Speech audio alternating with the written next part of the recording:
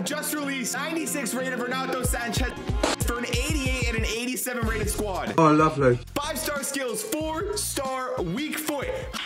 Nice. High with insane in-games, almost 90 Raja 9 goal in game. Yeah, I'd say so. The defending is 89, but every other stat is in the 90s. Great traits. Wow.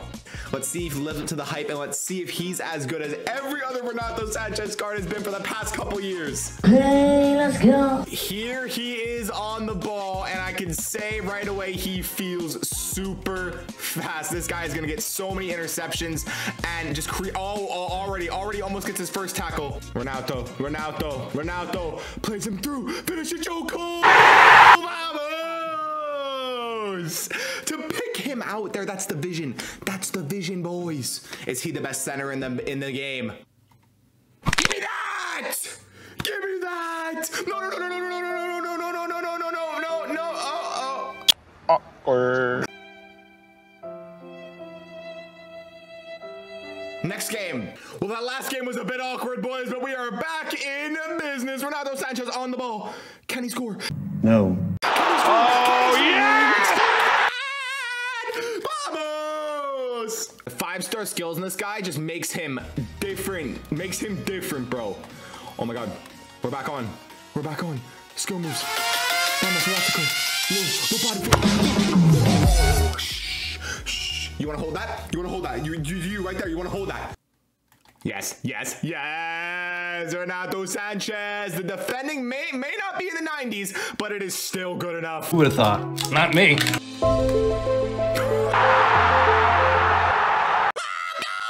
Go, Renato. Go. The pen. Very false. Oh, ref. Why? I don't know, Jeff. I think you guys, oh my days, I think you guys should do this card. You're joking. I think you guys should do that card. Did you just see what he did? Did you see what he did right there? The passion. No! There's a lot of good box-to-box midfielders in this game, but very few are going to have the animations and the control that this Renato Sanches card has. Bombing forward. He's bombing forward. Let's go. Come on. Finish that near post. What happens when you move your keeper? What happens? Let me tell you what happens. You lose.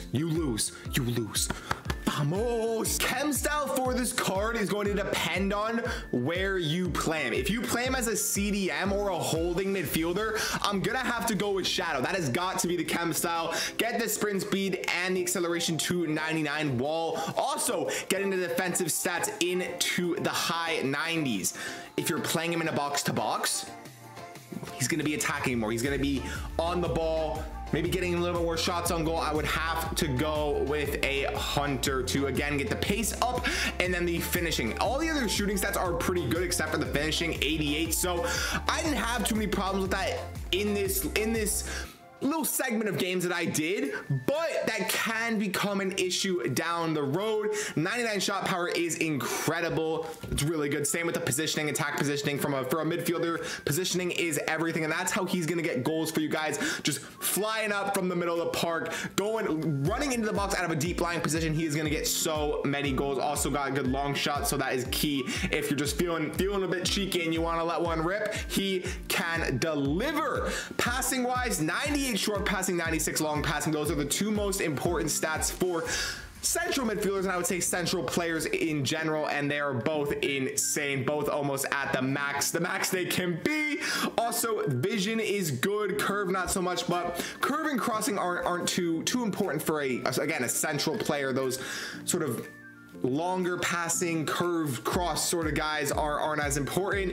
And then the dribbling, this is where you're gonna make your goals. This is where you're gonna get your bang for your buck. The dribbling, 98 with agility, 99 balance with 98 dribbling, 98 composure, and 97 ball control. Perfect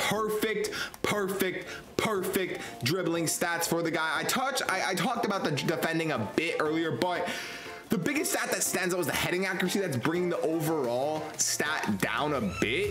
So it's not that bad. It's not, the 76 is bringing the average down, but if you look at all the other stats, they're 93 interceptions, 90 defensive awareness, 91 standing tackle. So it's pretty much in the 90s. I would say sliding tackle and heading accuracy aren't super important for a card like this, especially someone at his height, which is 5'9". It's gonna help the dribbling, the height a lot. The height, body type, dribbling, it all goes hand in hand to make him one of the best dribbling and creative midfielders we have in the game.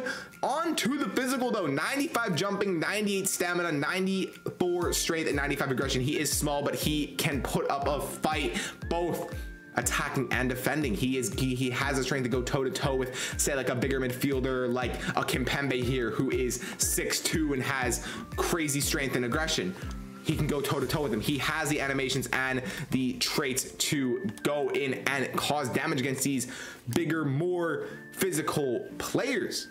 Speaking of the traits though, he has flair, long shot taker, speed dribbler, out to the foot shot, flare passer, and technical dribbler. Flare passes may get some of you in trouble because of all the just trying to do too much skill. Skills can get you in trouble in your own third, but you know, it's all about the fun. It's all about the fun, and that is what the flare passes trait is gonna give you. Also, out to the foot shot and long shot taker combined are great together. This guy has some of the best traits in the game, and that's why he's always such an annoying card to play, because you feel like he just has an upper hand, and he does. He has an upper hand with the traits. If you take a look at some of the other midfielders in my team, Lucas Paqueta is another one like that. He has great traits, but not even close to what Renato has. He has so many more traits, so much better animations than a lot of these cards. He is on par with Zidane with the amount of traits he has. Almost has that second page, but there isn't any bad trait, I would say. There's no like chip shot or